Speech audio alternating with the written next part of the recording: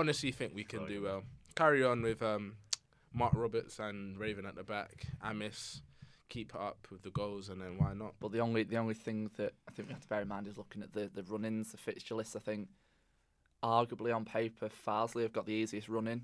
They've got a couple of difficult games, and as we know, anyone can drop points. They lost 1-0 to Witton Albion, who had a man sent off. Farsley missed a penalty. It just didn't seem to be their day at the weekend. But if they have that nicer run of games, they can build a bit of momentum. But I'll say I still think it's a 4-horse race. Any one of the top four have still got a great chance because anyone can beat anyone in this league. Do you definitely think Nantwich are up there with the top three at the minute, although they're like 7 points behind? Yeah, they're a bit behind, but you never know. Once they pick up a couple of wins again, the confidence could grow a little bit. And I don't know, there is a little bit of a gap, but then you know that teams on the day, if they're not playing well, they lose, they drop points, and that was epitomised by Farsley. So it only takes a few games, a few wins, and that builds the confidence. You look a bit further down the tail, there's no reason why some of the other teams maybe not.